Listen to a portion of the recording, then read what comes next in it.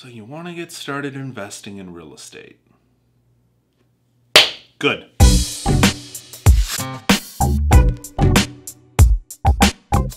Welcome back, everybody. Alex Beltran here. I talk about real estate tricks, tips, and topics. So if you haven't already, please hit that subscribe button. Share my video with one, maybe two of your friends. Hopefully, maybe one of your single friends.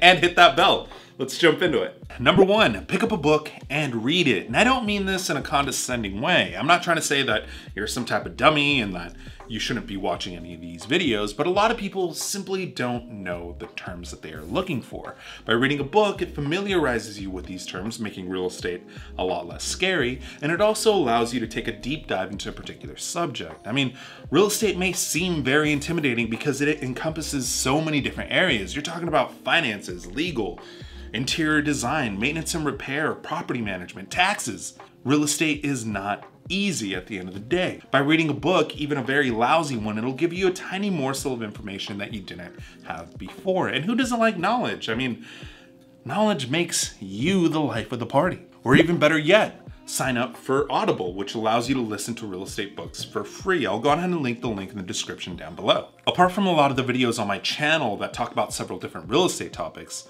there are other channels that I believe offer lots of information that'll help you as well. Yes, technically speaking, they are my competition, but I really don't see it that way. I want you to get the best information possible so that you can succeed. The best channel that I can recommend is BiggerPockets. They have videos, they have podcasts, they have books. In fact, they wrote what I honestly consider to be required reading for anyone that is looking to get started investing in real estate, period.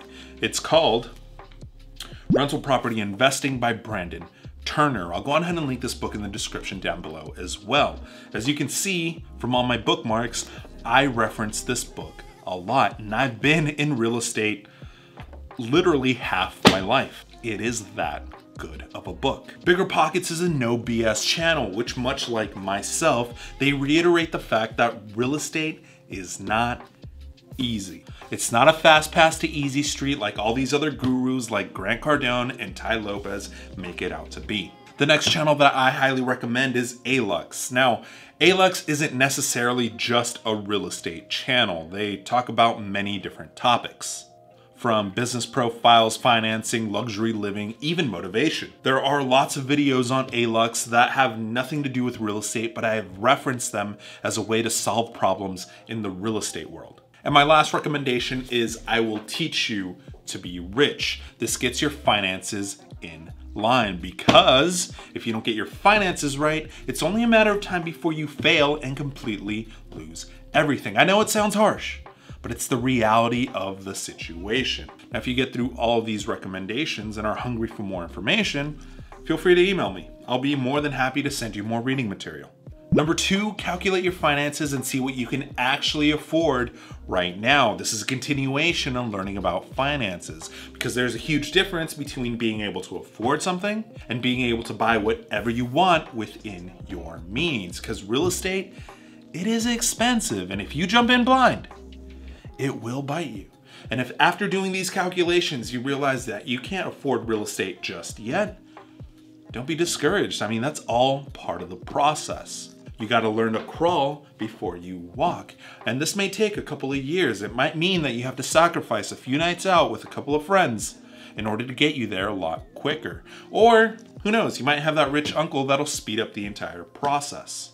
Regardless, knowing where you stand will give you a good idea of where you can go. You're also going to want to set up your banking, which is a very overlooked step. You want to make sure that the money that you're using for your properties is not mixed in with your personal finances. I Will Teach You to Be Rich goes into that subject. He also happens to hate Wells Fargo, much like I do. Regardless, you should read this book multiple times and reference it from time to time as well.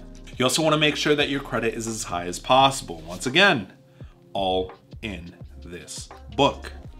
Number three, get pre-qualified by a lender to see what you actually qualify for. Now, after you've done your whole banking and you know what your spending limits are, go talk to a lender to see what you qualify for And sometimes you might not qualify for a particular loan yet, but that lender should give you a roadmap on how to qualify for that particular loan. Just keep in mind that lenders work for the bank. They do not have a fiduciary duty to your finances. They're gonna try to give you the biggest loan possible with the fattest fees possible because somebody's gotta pay the alimony for their 3 ex-wives.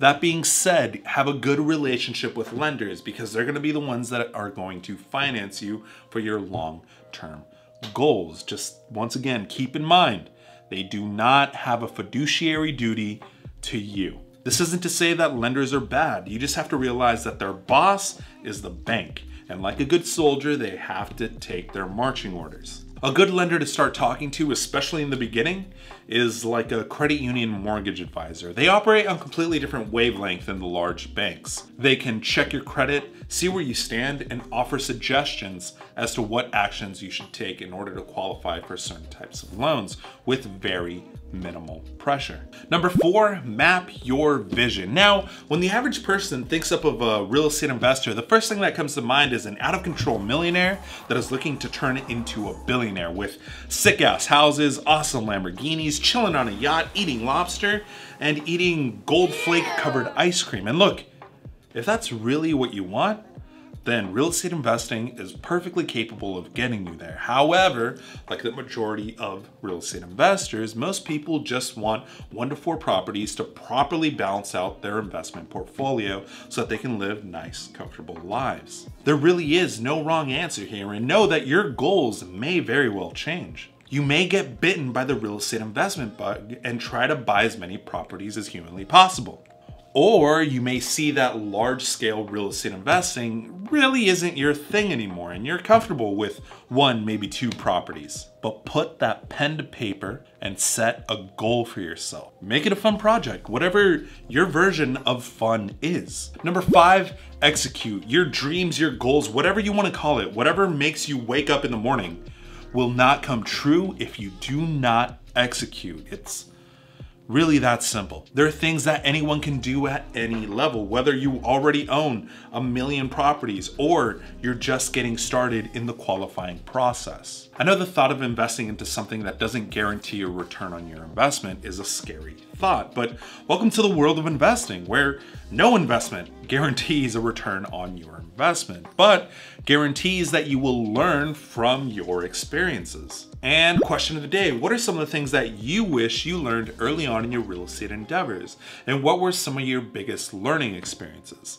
Go ahead and comment in the comment section down below. I would love to hear your thoughts. And that is it for this particular video, folks. If you found this video informative or entertaining, go ahead and smash that like button, subscribe if you haven't already. If you want to keep up to date with everything that I'm doing in real estate, go ahead and give me a follow on Instagram. If you want to watch some more of my real estate related content, I'm going to go ahead and link it here and here. Other than that, I will catch you guys on the next one. Peace.